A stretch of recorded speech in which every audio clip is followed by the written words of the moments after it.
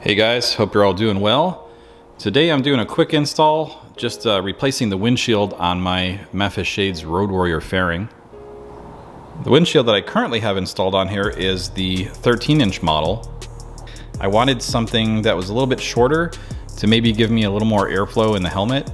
The other nice thing about a shorter windshield is that it's not going to block my view as much through the GoPro when I'm doing my motovlog stuff. So hopefully you guys will see the difference. The windshield is only held on by these 6 thumb screws, so I'm going to go ahead and remove those right now.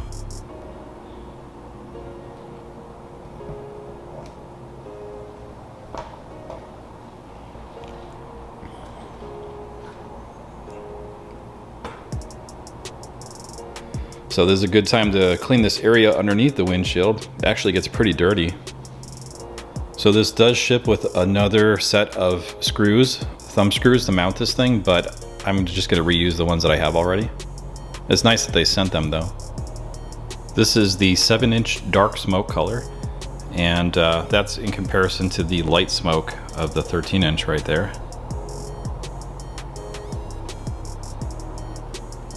Yep, I think that's going to work out nicely. So it's not much taller than the stock fairing without a windshield on it, so this should be really similar to my experience driving just with the fairing on there without the windshield. Just going to put the rest of the thumb screws in and take this out for a ride.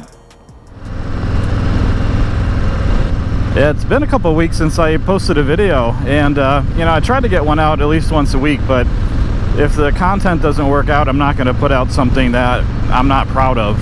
And I had a video I was working on for last week.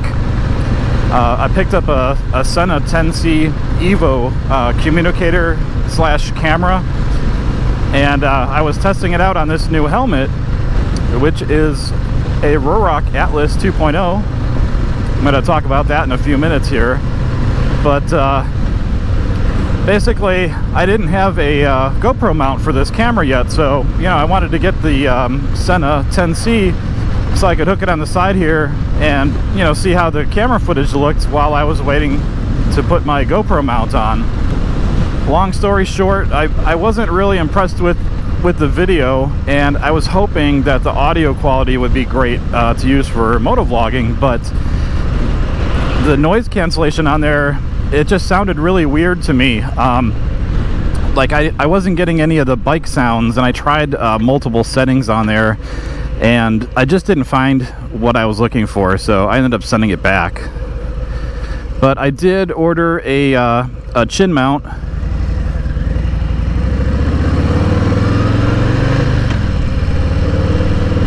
And I'll put a link in the description for that. I think the place is called chinmounts.com if I'm not mistaken. So Ruroc does not have a chin mount out yet, although I did hear that they've been working on one, so I don't know if or when that one's going to show up. But doing some research online, I found this this company that makes these things. They're actually 3D printed, but I ordered one. I think it was around 30 bucks or something like that, but it's a pretty good quality. Like, it seems like it'll be pretty sturdy.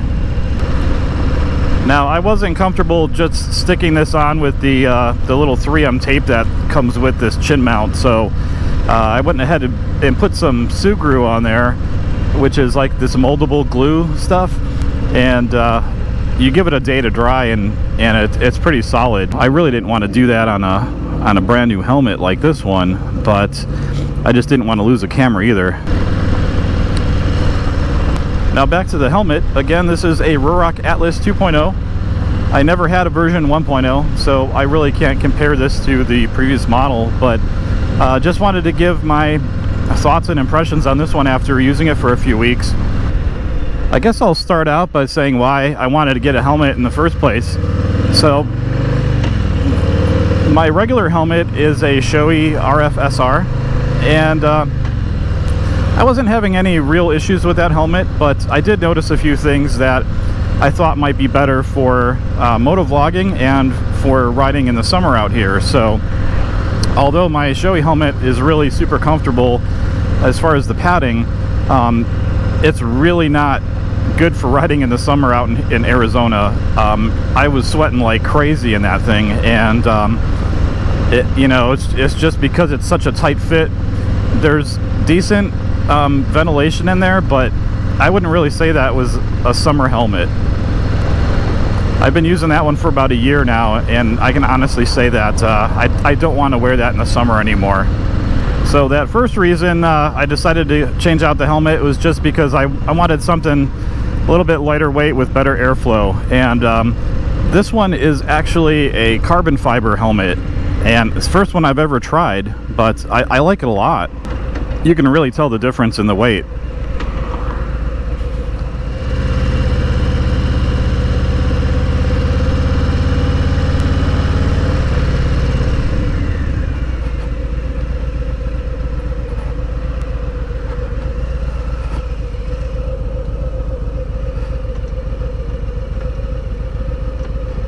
So the other reason I got this helmet was just for the looks. I thought this helmet looked super awesome, and I was willing, because of the looks, I was willing to take that chance of ordering one from a UK-based company where I couldn't even try this on locally to see if it would actually fit me. So luckily their sizing charts were pretty accurate, and I got the right fit on the first try.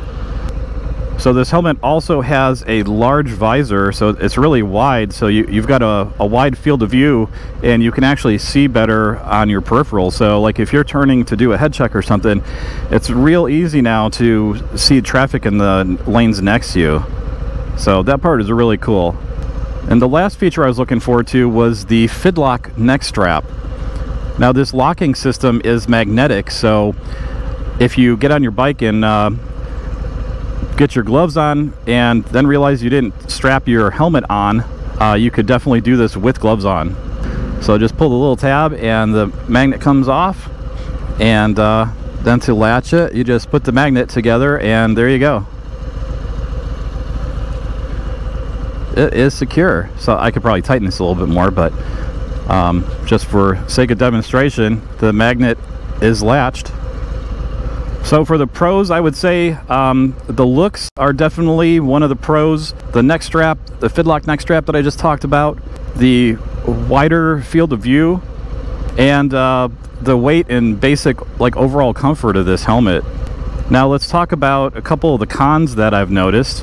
And the biggest con for anybody considering picking up one of these is that it is a UK-based company, and there, as far as I know, there are no US retailers where you can actually see one of these or try one on in person. So if you're willing to take the risk, I personally think it's worth it. It depends on your circumstance. These aren't cheap helmets, so I believe this one was $575.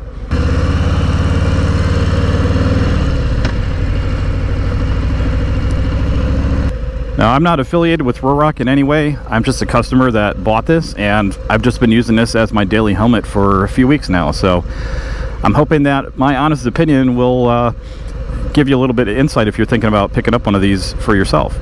So one of the other cons that I can list for this helmet is the cheek pad and liner quality. So it's not that it's uncomfortable, it just doesn't seem like as high a quality as previous helmets that I've had, and I've got to go back to my other current helmet right now, which is the Shoei RFSR.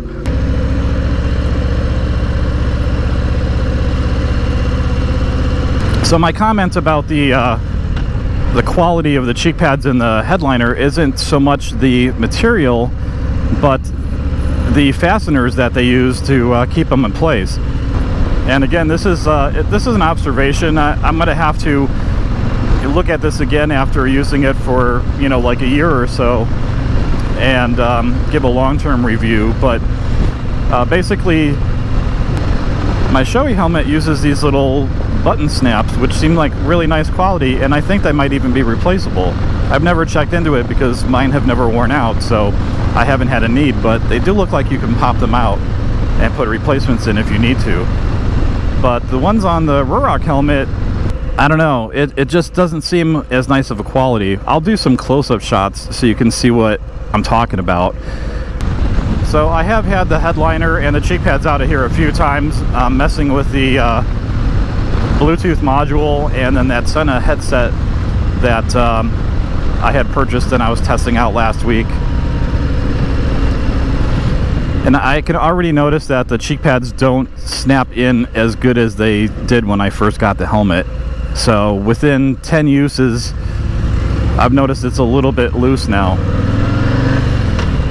They still seem to be holding in place, so I'm not going to contact Ruroc just yet, but I'll have to see how they go after I take them in and out a few more times. So the other con I have for this helmet is the Shockwave sound system that you can purchase separately.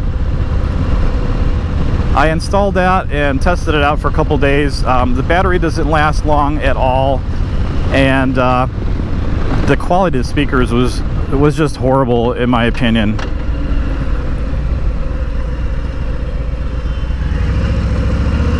It was bad to the point where I would just prefer not to use the sound system than to use it with that bad of speakers. Now, I read somewhere that Ruroc might be doing some replacement speakers for these things, but that has not been confirmed yet. If they do release some new speakers, I'll try it out again and let you know. So this 7-inch Memphis Shades windshield seems to be doing really good. Now, I do notice I have definitely more wind to my face, but I was expecting that, you know. It still blocks enough off my chest, having the fairing here, that it makes it a nice, comfortable ride. But man, for the summer, sometimes you need that extra wind in your face in the helmet, you know. Hopefully the audio quality is okay on the microphone. I hope that's not picking up too much of that wind noise.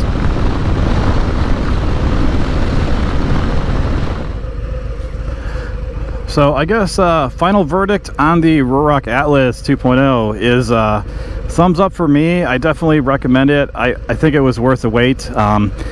This was announced back in February, and I ended up having to wait a few months to get this. I actually ordered this helmet on launch day back in February and had to wait a few months to get delivery of this because of the pandemic and everything. So, you know, it's not their fault. They couldn't get these shipments, you know, from out of the country, and they did their best to get it out to everybody when they did. But yeah, I highly recommend this helmet, and you know, we'll see what the long-term review looks like, but so far it's looking good. Now the Memphis Shades shorter windshield seems to be doing okay for now. I won't know until I take a look at this footage. Hopefully you guys have a good view of everything. That's one of the reasons I did it. So I shot a video the other day, and with this new helmet, with the GoPro being mounted so low, and I think that chin is actually lower on this helmet as well, but the footage was kind of like a little bit lower than the top of the windshield, so it was kind of an obstructed view, and I really wasn't happy with it. So I ended up just deleting the footage. So I will cut it here, but please like and subscribe, and I will catch you guys on the next one.